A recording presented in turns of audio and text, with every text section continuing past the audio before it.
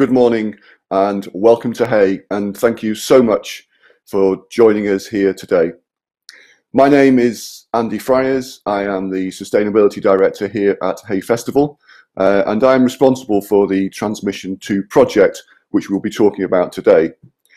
And we run it in partnership with the Natural Environment Research Council, who are the UK's largest funder of independent environmental science research, training and innovation, which is delivered through universities and research centres. Trans.MISSION brings together scientists and artists to find new ways of communicating cutting-edge environmental science to new audiences. And the first Trans.MISSION project we ran 2 years ago alongside NERC again, and that focused just on the UK. And then when we wanted to run Trans.MISSION II, we thought, let's look wider. Let's look at some of the research, the environmental research, which is being funded around the world, and look at where we do festivals as well, and see if we compare those up. So with Trans.MISSION II, we looked at, and we focused on 3 areas, one in Peru, which we launched yesterday, one in Colombia, which we're talking about today, and one in the UK, which we'll be talking about tomorrow. This one here in Colombia, we had a large number of researchers who were involved, and an artist called Juan Cárdenas. He'll be joining us later on, but I'm joined live at the moment by 2 of the lead researchers who we have collaborated with. Firstly, we have Naomi Millner. She is a senior lecturer in human geography at the University of Bristol and specialises in political economic issues, including political ecology, approaches to environmental politics, food justice, community education, and environmental monitoring and digital monitoring practices. And she is actually currently writing a book about the use of drones in forest monitoring. So I'm sure she'll love to hear from you if you've got any feedback on that. We're also joined by Ted Feldpausch, who is professor at Exeter, associate professor at University of Exeter, who specialises in a range of issues, including tropical forest ecology, land use change, and forest disturbance, degradation, and recovery. Welcome to you both. Thank you so much for joining us at Hay Festival Digital. You're welcome. First of all, I'd like to start with you, Ted. I mean, we're talking about science taking place in Colombia, which obviously influenced the story which was then written later on. But so can you first of all just to set out what is the research you are doing in Colombia, and why is it so important? Sure, thanks. So I'm principal investigator on the bioresilience project, and we're studying land use change, long-term land use change in Colombia. So Colombia, it's a mega diverse region, one of the most diverse regions on the planet, and it ranks very high in terms of the number of endemic species, and so those species that are found only in a given region. Colombia, it's very diverse in terms of its vegetation types as well, and so you've got dry forest, savanna, rainforest, and then this range of montane forests from low montane up to high montane cloud forests. And above that, then you have this treeless landscape called páramos.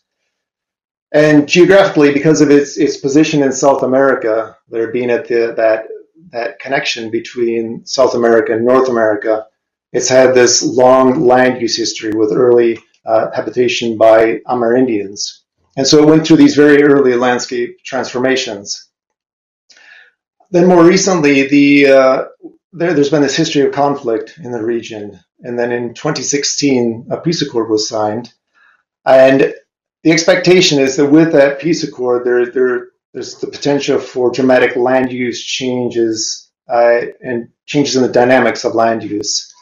And so, for example, areas that may have been previously off limits, they now may become available for deforestation and transformation to agriculture. So our project sits at that interface then between these different components. And so we've got the paleoecology, which is the study using cores from the bottom of lakes, mud from the lake, to study how environment and plants have changed over time. And then we look at the modern forests and how those forests interact with things like fire and the impact of people in those systems. And then we look at people, how they interact with, value, and conserve the resources around them. And so ultimately then with this bioresilience project, we're looking to understand how long-term disturbance over thousands of years, how that has affected these forests, and how that may then impact how modern forests then respond to things like fire, and also the people that are making use of those. And ultimately then, using this information that we've gained to learn how we can improve conservation and management of these systems for the livelihood of people, and also then the conservation of the biodiversity in these systems. A bit more about, Ted, about the core samples. I mean, if you explain this to the people who are watching, how does that process work, and what does it actually involve when you say we take these core samples from mud in the lakes? It sounds very easy. I suspect it's a bit more complicated. Right. So maybe just to back up, so why is it that we're taking these core samples? We're working to understand how the long-term changes in the vegetation and climate may have affected these systems. And so to understand that, then we need to go and take cores, these samples from the bottom of lakes, that will show us then the changes through sedimentation that have happened over time. And so we've got a team of researchers, paleoecologists, that will take small inflatable rafts and take them out to different lakes in the region. And so on this, they set a system where they have a platform, and then they have a long core that can then be driven down into the mud on the bottom of the lake. And with luck, then when you extract that core and then you open that core, and then you'll see the stratified layers that may go back thousands and thousands of years, 10,000s of years. And within that, then you'll see layer by layer the deposits that have been laid down within that sample. Those samples can then be taken back to a lab and then split into different depths. And those depths then will represent changes in vegetation over time. And so then under a microscope, the students and researchers can then work to identify the pollen that they find within those samples and look for evidence of past fire. And so looking for pieces of charcoal as well. And then by comparing the pollen to a reference collection, then it's possible to reconstruct changes in the vegetation over time. And so you might find, for example, that there's been a shift in a forest to more of a savanna-like state, or you may find the appearance of fire within that landscape, and you may find pollen samples that indicate also that food crops began to be farmed within that region. And you might find that at different points in time that there are switches then in the vegetation, and then we can look to see how the vegetation responds to those. So if you find evidence of past fire, for example, how then does that vegetation respond? What type of species colonize those areas and persist for a period of time? Is there a reason, Ted, why you just drill in the lakes? I mean, is it just because it's easy to go through the mud, or is that the best place to act, where you get the best records being collected? It's all about preservation of the records, and so certainly pollen is floating throughout the air, and it's going to be deposited, and it falls onto leaves, and it falls onto moss, and it's also going to fall onto soil. But then when it falls onto the soil, it's incorporated at different rates into the soil. So we've got the mammals that are digging within the soil, and in some areas that may be more active, or there may be deeper soil depths in some regions that will allow that pollen to be incorporated into deeper depths. But the key thing is with lakes, the sediments are deposited one on top of the other, and there's usually very little disturbance of those sediment samples. So those lakes are really important then to have that long-term record of how climate and vegetation has changed over time. It's something not so different from an ice core, for example, where you have the layers that have been laid down year after year, century after century in those cores. Thanks, Ted. That's great. Just turning Naomi to you. Obviously, Ted focuses more on the sort of the practical, the ecology, the natural environment. Your work involves more how the people interact with those spaces. Can you talk a bit about how your involvement in the project and how that marries up with Ted's work? Sure, thanks, Andy. So yeah, I'm the social project, and I think that's something that makes our project really rich and distinctive because we have these different lenses coming to bear on the forest, and that's there's several aspects to that. So on the one hand, we're working closely with communities who live in the forests where we're working, so we get to hear the people perspective on what's affected their relationship with the forest. In a shorter timescale, obviously, the last few hundred years rather than thousands of years, but what affects their access, how they see the forest, how they use resources, if they know about conservation, and if they do know about it, what might be limitations in them implementing some of the strategies they might have thought of. And then there's also other aspects. For example, Ted was talking about paleo-ecology going back thousands of years, but we've also got a part of our project that looks into the arts that are available from the last hundreds of years, since the pre-colonial period. So we're able to see what the records tell us about disasters that might have affected the forest, how the forest has been legislated through time, how things like the colonialization affected this region, and how some of those power relations might have lingered in the ways that affect who can access the forest and how. So within this project, what that means is we've worked together with a team of assistants, people who are doing what's called ethnography, where they go and basically be in those places. We work in 3 main sites in the high, mid and low Andes. I think we've got some photos to show you actually from the low Andean site, which is called Serranía de las Quinchas. And here you can see some of the ways that we've been interacting with the community. Monica is in one of the pictures you just saw there. She's our postdoctoral research assistant. So she's been spending months being in these sites, getting to know people, walking around. We've run workshops with people. And through that, we've got to really understand some of the dynamics that affect this area. So this area, then the lowlands, where you can see some of the dense tropical forests that characterize the area. It's very high in biodiversity, and there are some at-risk species located there. But one of the things we've been able to see is how complicated the process has been of enacting conservation in that environment. So Serranía de las Quinchas is actually a regional natural park, but through the process of being made a park, many people were left out of the debate, the discussions, and so on, and never got to really find out what the new rules were. So you've got local communities who are living in an area that's now a zone of protection where you can't do certain things anymore, but they've never really found out all those rules because of the local bureaucracies, because of the different layers of power that affect that area. It's been an area that's been historically controlled by the paramilitary, and so that also affects in turn what people can do now. There's some really exciting ideas for ecotourism that people have that would be run by them, but it's been a very insecure area for a long time, so it's been very difficult to implement that.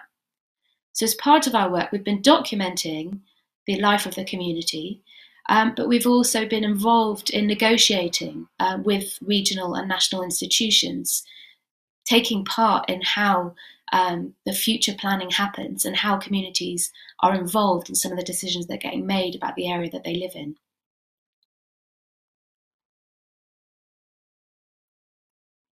About how the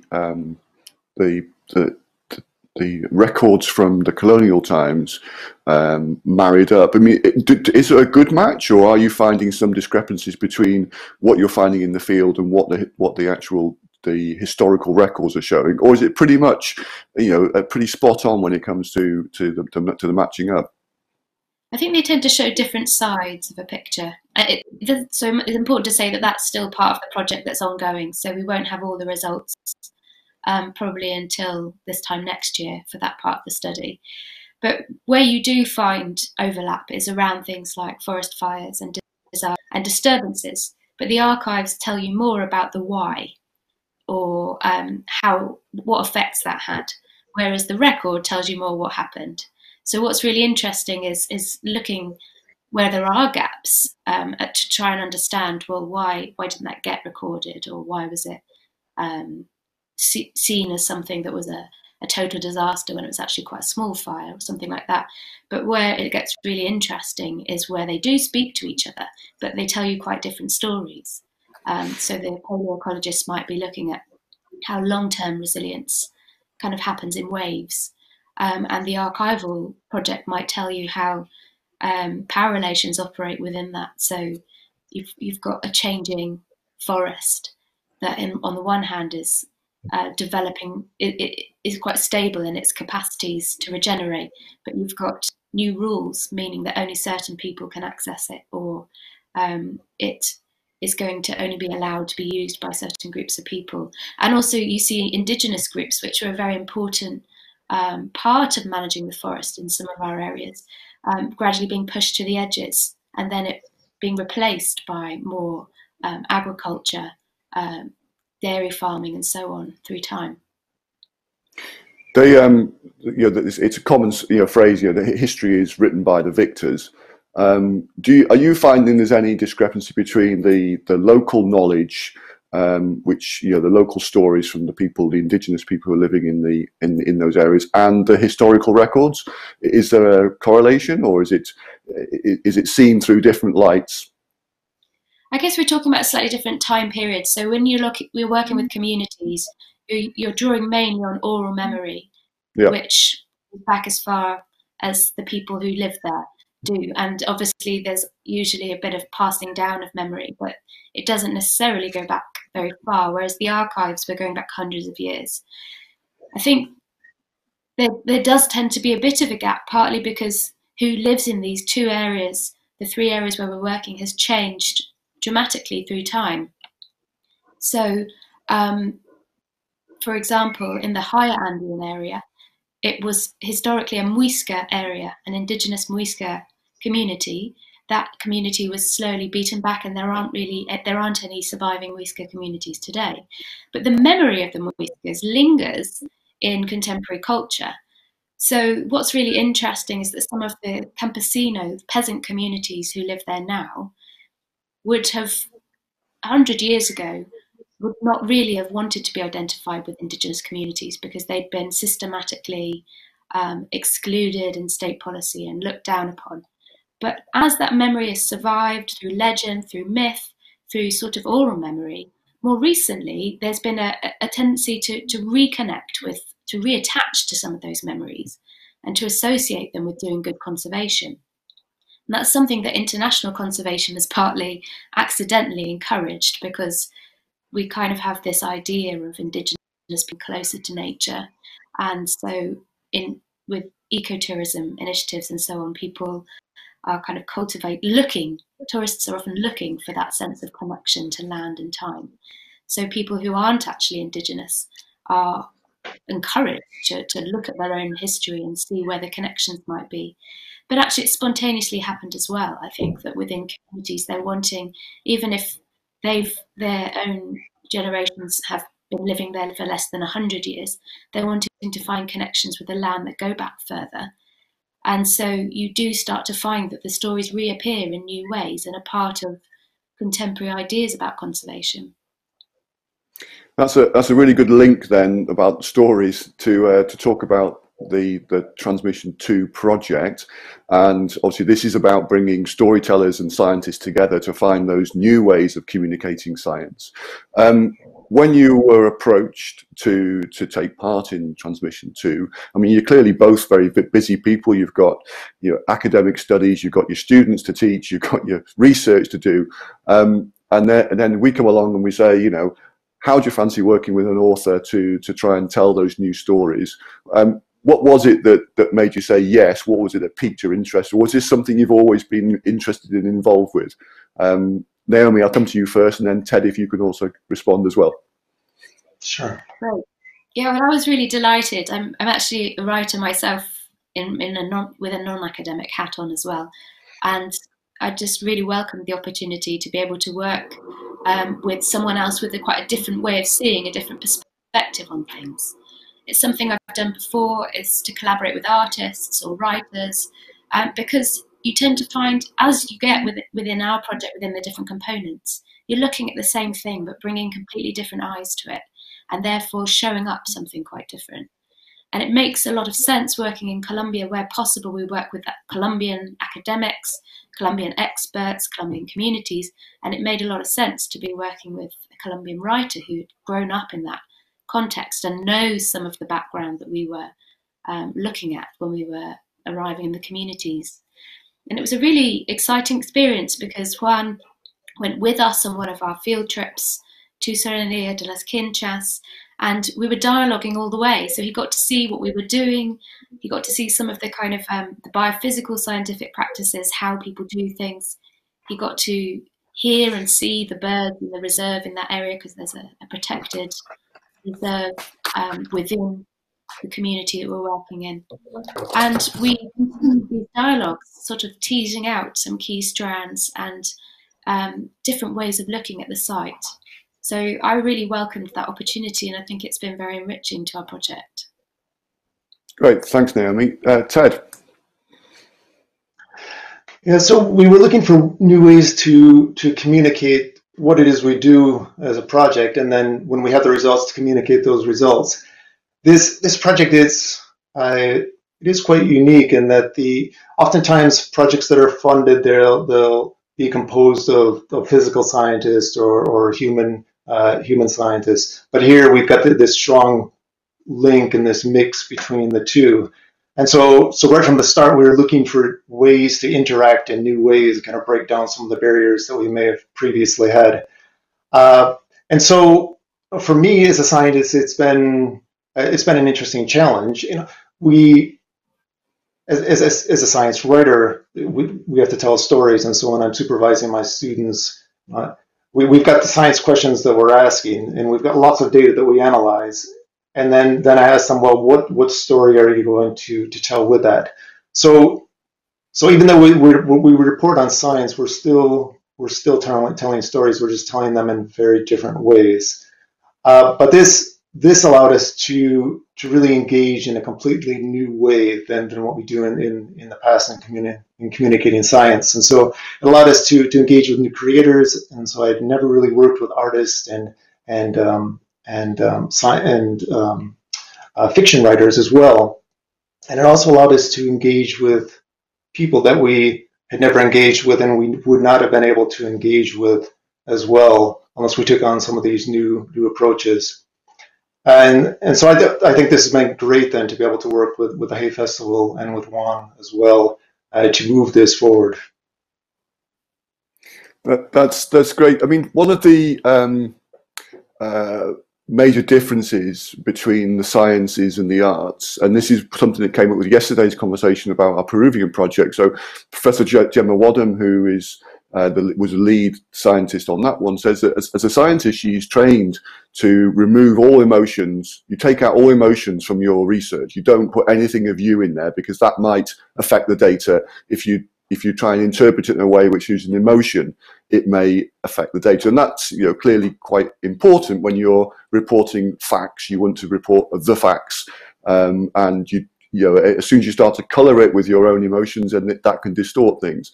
So she said, you know, that it's quite interesting that the whole process of working with an artist, when storytelling is about emotions, it's about how you sell an idea, how you get people to engage with it, and that is through an emotional connection. So is that? I mean, clearly Naomi, clearly you're writing anyway. You're both writing. You're both working with students. But how do you get that balance between removing emotion from distorting the facts, but then using emotion to actually communicate the facts? Is that something you struggle with, or is it something which comes naturally? Naomi, I'll go back to you first. Yeah, it's something that we think about a lot as social scientists, actually. There is a kind of challenge to that idea of the disembodied objective observer that we tend to think about a lot within the social sciences. And for us, we tend to think about ourselves as being situated observers. We're always people who bring a way of seeing from somewhere. And there is a bit of a danger in the way if we talk about science, if we talk about it as if we are kind of this sort of universal God character seeing everything from above, because actually what we're doing is we're going to places and we're using instruments or techniques or tools that we've learned about through our training. And we're applying them to look at things in a particular kind of way. But we're always entangled in different websites that we visit. It's hot, it's sweaty, it's difficult, there's conflict. We have to negotiate these things to produce our science.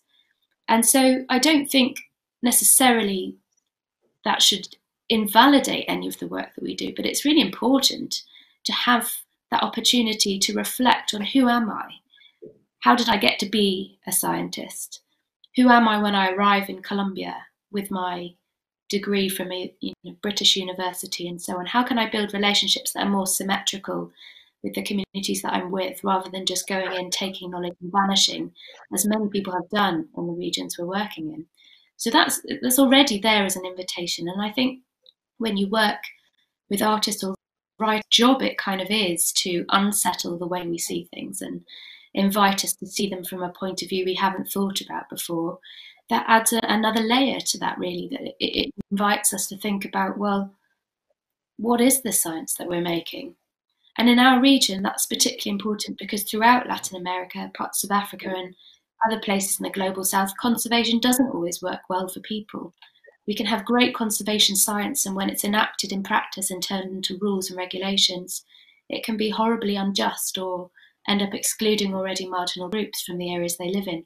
So it is really important that we understand that science is situated and it has effects when we put it into practice. That's great. Ted, do you have anything to add to that from your own experience? Yes, well, from the physical science perspective, I think we're a bit more removed from what we did with Juan. And so when we report science, we still have a story to tell, but the strength of our story is based on the approach that we use, the questions that we ask, the analysis that we have in our findings. And so we do have to take this objective approach in our reporting. But as scientists, I personally still feel this need to be able to put forward this story that can have an impact on the way that these systems are managed. But I think it did present some challenges for us in terms of working with Juan, in finding ways to make that connection and to cross over from that objective work to more the subjective work, where we could place ourselves within those environments and use more descriptive words to kind of talk about the things we see around us. For me as a researcher, when I'm reporting results and or working with my students, so I often have to ask them to remove words or clarify information that they've presented. And so if they're reporting that there's a massive amount of carbon that is stored in the trees, or that there was a large fire that occurred, and so I ask them, well, so when did that occur, and how large was that fire? So quantify that for me. And it's nice to work more on the creative side than with Juan to be able to add those adjectives back into it, and you can leave it as it being this massive, this catastrophic fire, right? Rather than a fire that destroyed X amount of area. That's great. So I think it's time we're going to bring in Juan. I mean, unfortunately, because of the time difference, it's 4:30 in the morning in Colombia. So Juan Cárdenas has sent us a video of his involvement in the work. Juan Cárdenas is a writer and creative writing teacher and an activist who has worked extensively with Afro-Colombian and indigenous communities, mapping all traditions. He's also worked with former FARC guerrilla members and community leaders to get them to tell their stories, and he has a strong interest in the natural environment. So please, can we see Juan's video? Well, before going to Las Quinchas, which is the place I used as a source for my story, I was very aware of the situation of the conflict that takes place in this area. I was aware of the history of the conflict, which dates back to decades ago when the drug trafficking was established in the region and the emerald extraction mining began like 100 years ago. So it's a very complicated place with a very tragic history. And as I said, I was aware, but I wasn't prepared for what I was going to find there.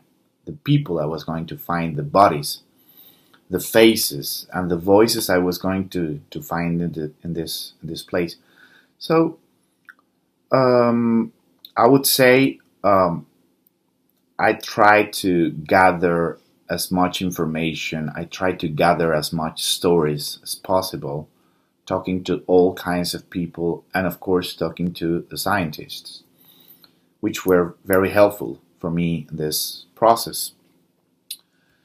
And even if I had a plan before going to Las Quinchas, all these plans just vanished once I entered the territory.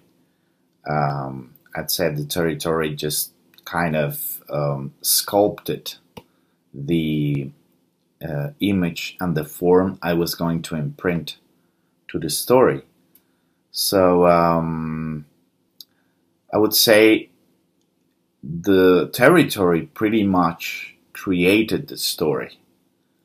And my interaction in that case just was reduced to gather this different accounts and testimonies and everything.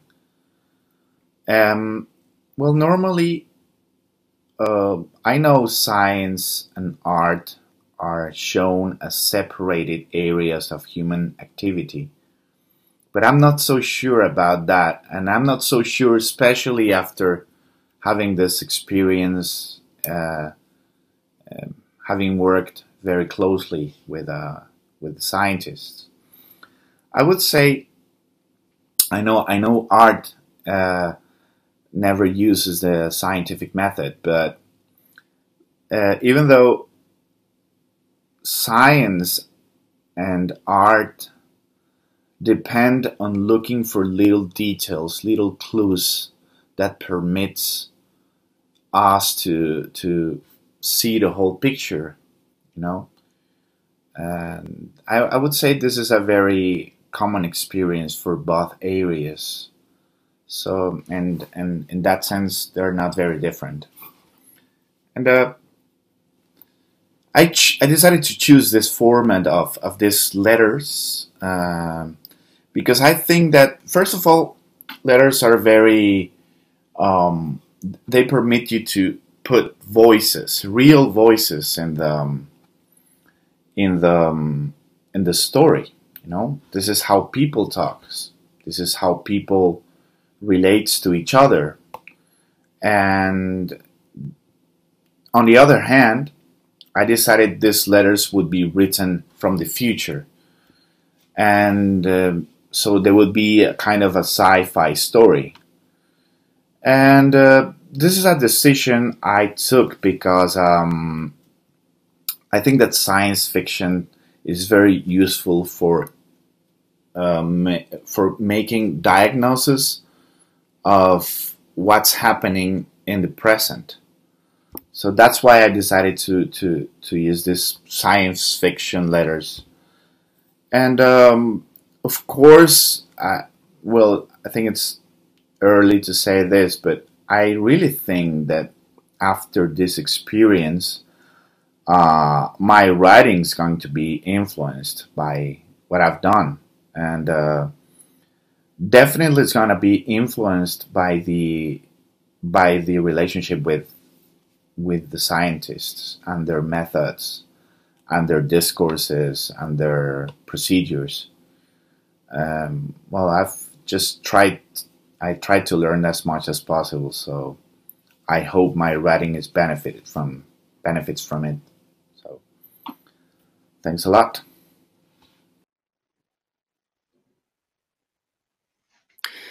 So that was Juan Cárdenas, who was the author and writer of the story based on the work which we've been talking about. As he says, he sets this story in the future. It's written between two people writing letters backwards and forwards to each other, partly set in the future, but reflecting back on the science which is taking place now and the work which they're doing. It's that the story itself is 20 minutes long and is available on our through our website if you go to the Hay Festival website.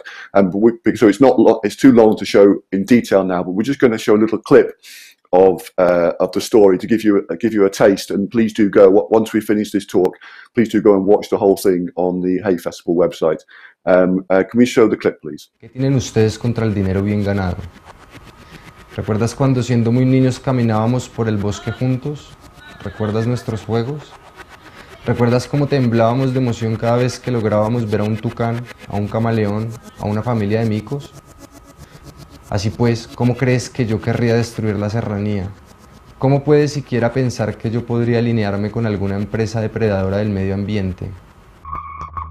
He leído tu mensaje varias veces y noto que ya no percibes el límite entre tus pulsiones individuales y el publirreportaje de la reserva. Y eso, viejo amigo, te convierte en algo parecido a un robot.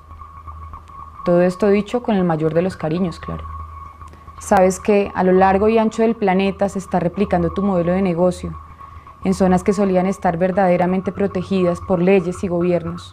Y sabes perfectamente que estas falsas reservas no han ayudado en absoluto a mitigar la destrucción total en la que vivimos desde hace casi 100 años.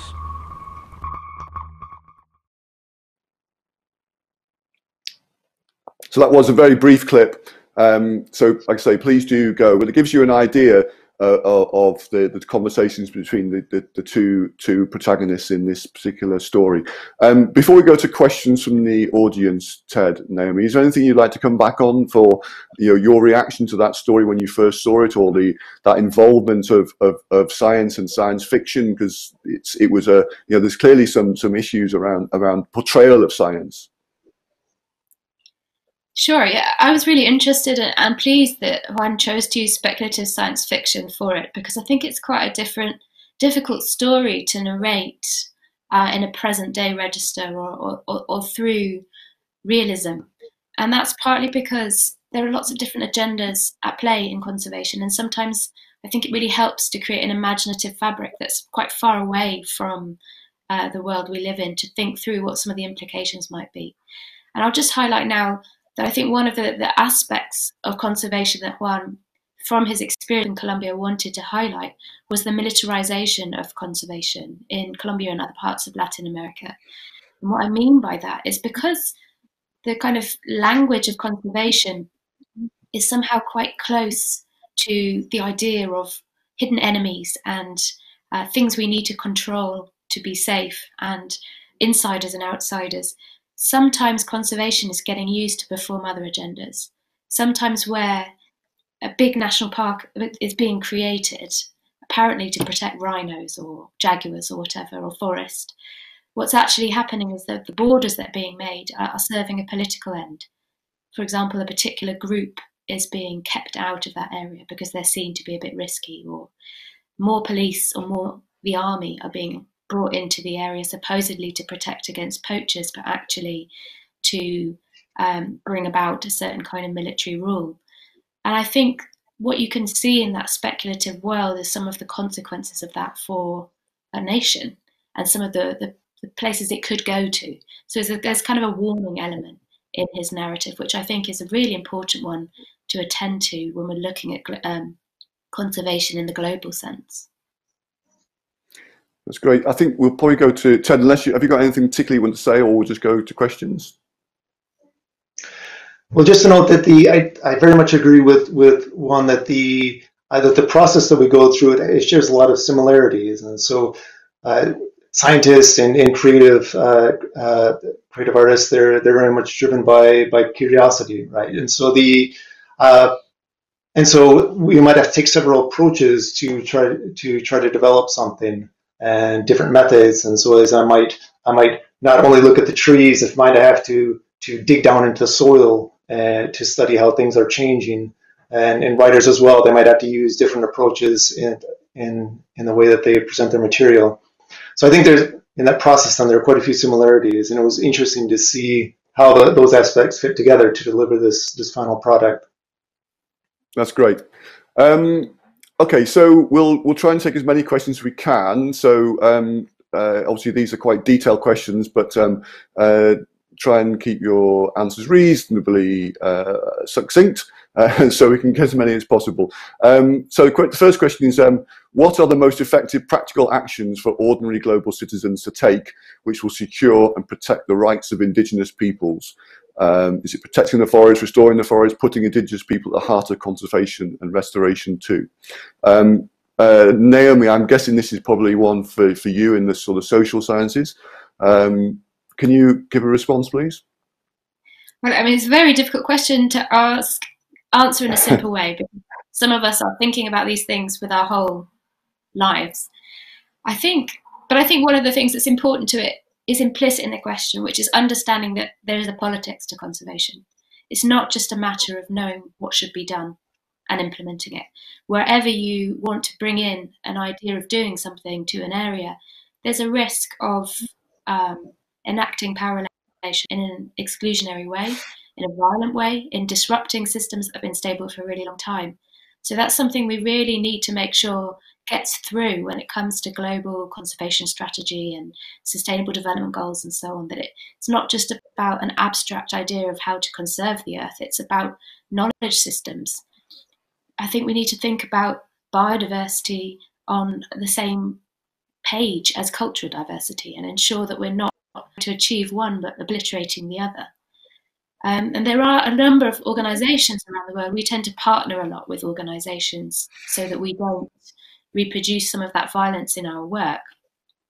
And there are a lot of organisations locally, regionally, internationally that are trying to develop that sensitive, culturally sensitive mode of thinking about biodiversity protection. And I think that's a really, land is life is one important example.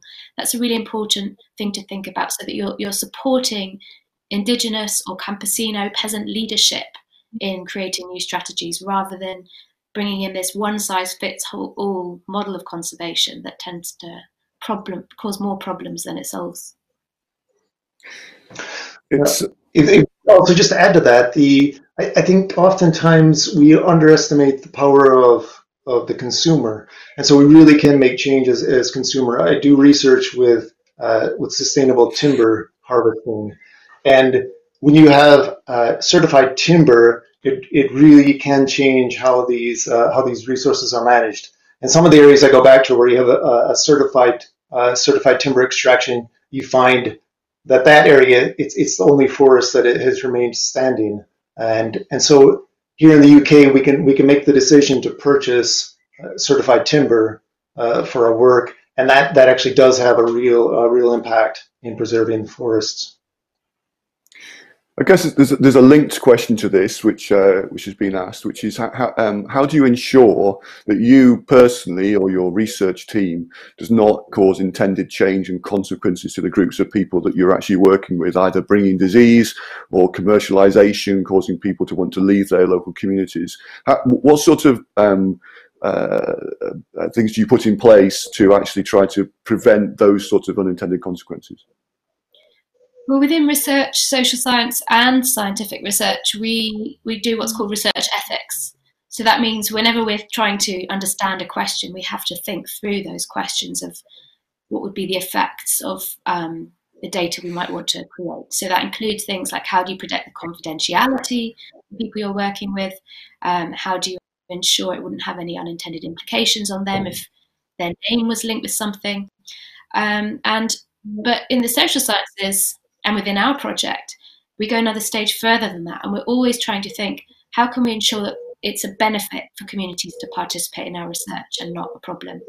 It's a bit different for us because we're not working with uncontacted indigenous groups or people who are not otherwise entangled in the modern world.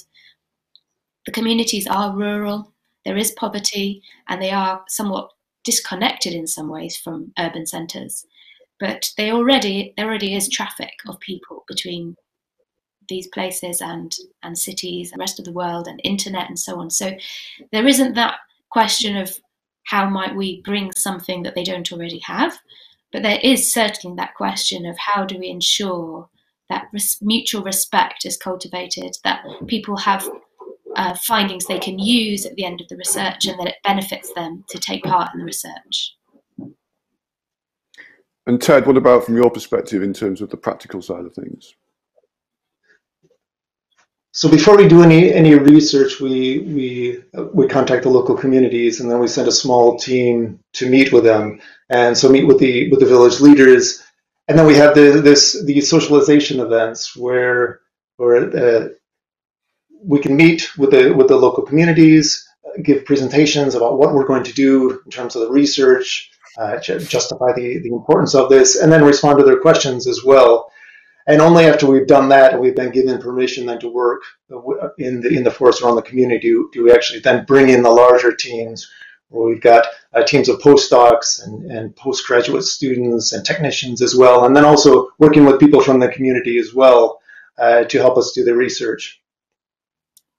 Great. Well, I think we've got time for one last quick question. I say a quick question, it's quite a big one, but we'll have to keep the answers reasonably quick. What signs of climate change have already been evident in these ecosystems, and what are the challenges facing them over the coming decades? It's a big question, Ted, but I think, can you just sort of, from the evidence coming out at the moment, what are those signs of change which have already been evident there? We see, not just in Colombia, but across the tropics, that there's been an increase in droughts in tropical forests, an increase in fire as well, and fire associated with deforestation. And so we've got climate change and then the interaction then with land use change as well. Rising temperatures are also occurring throughout the region, and we had a recent paper that was just published showing this negative impact, a potential negative impact of temperature as well. So there very much is an impact of climate change in these areas. What do you think is the main, the main challenges just facing them? Sorry, Naomi, do you want to come in on that? Well, I can answer your question at the same time, just to bring the people side back in. One of the things we're seeing right at the moment, which is very relevant in the post-coronavirus, well, in the active coronavirus moment, is that there's an unexpected impact of the pandemic on deforestation, and it's not what you might expect. I think a lot of us have been observing some of the positive effects of coronavirus on the environment, and that we're able to hear the birds sing and so on. But in Colombia, the forest fire data so far, as in Brazil and other parts of the world, is showing that actually there's been a dramatic increase in forest fires and deforestation because of the decrease in capacity to regulate illegal groups in those areas. So I think as we're in the post-COVID moment, we're going to be needing to think about how to regulate these areas to support understandings of conservation that we have already. And I think within the climate change moment, certainly there is a lot more prevalence of forest fires, but we need to think about the people side and how to ensure that we're working with communities, working well in regional areas to ensure that those policies get implemented in the best way they possibly could be. That's great. Thank you for that. And it is interesting that, like you say, on the post-COVID or during the pandemic, that things aren't always the same as we view from over here. I'd like to thank you both, Naomi and Ted, for taking part, and Juan for joining us from Colombia. The Trans.MISSION II project has been a fantastic experience, I think, for everyone involved. Please do go and watch the full story on our Hay Festival website. It's on our YouTube channel. And if you're able to join us tomorrow for the launch of the UK story and also the animation which accompanies the whole project, then please do at 10:30 tomorrow morning. Thank you so much for watching. Thank you, NERC, for sponsoring this and partnering with us on this whole project. Ted and Naomi, thank you very much, and thank you for watching at home.